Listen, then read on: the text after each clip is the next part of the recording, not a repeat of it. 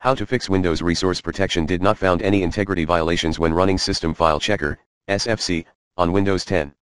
FYI, Windows Resource Protection did not found any integrity violations might mean that SFC did not find anything wrong in your Windows 10 system. Yet, here's some tips that may help you fix Windows Resource Protection did not found any integrity violations issue when running SFC scan. 1.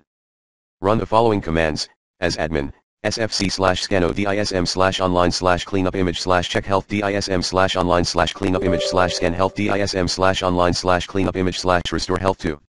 If the Windows Resource Protection did not found any integrity violations error occurred after updating your Windows 10 PC, run the following command as admin, dism.exe/online/cleanup image/restore health. If you are using a bootable UBS drive instead, run the following command as admin, dism.exe/online/cleanup image/restore health/source c:\repair source/windows/limit access. Note: please do replace c:\repair source/windows path with the location of the exact repair source on your computer. Once the repair process is complete, rerun sfc/scano command as admin. For details, see use the System File Checker tool to repair missing or corrupted system files. http://support.microsoft.com/kb/9298333/n-us number sign manually. Repair. 3. Perform a repair upgrade using the Windows ISO file, http://bit.ly/2any9wm.